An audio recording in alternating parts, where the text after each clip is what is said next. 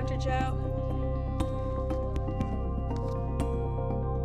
For 18 years of his life, Landon felt that he was a boy trapped in a girl's body.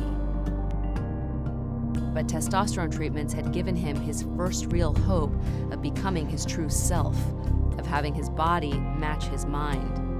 How do you feel? Good. Dr. Joanna Olson is one of the few pediatricians in the country that helps transgender adolescents physically transition. And I wanted to get a better sense of what her patients and all transgender people were going through.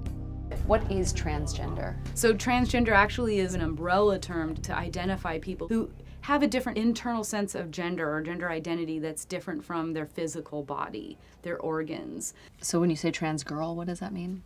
So when I say trans female, I mean someone who was born with boy parts, primarily a penis, who identifies as female, and over time they make their body match as close as they can to their identity. And a trans male would be the opposite. Does a patient have to be a certain age for you to see them?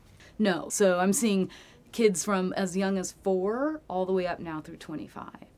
Do you ever get nervous that kids like 5 or 6 years old might just be confused? When did you know that you were a girl? Pretty early, right? Because gender identity is around 3 to 5 years old. Now, the reason that so many people ask this question is because cross-gender play is very common in childhood, right? Like lots of little boys, they want to wear dresses, they want to paint their nails, it's fun. And if that's a phase that passes, then you don't have a transgender kid. That's just a passing phase. But if it starts to be persistent and consistent and you see a level of intensity to it, like, for example, I want to cut my penis off, I pray every night that I'm born in the girl body, you can imagine that provokes a lot of anxiety. Has anyone ever changed their mind?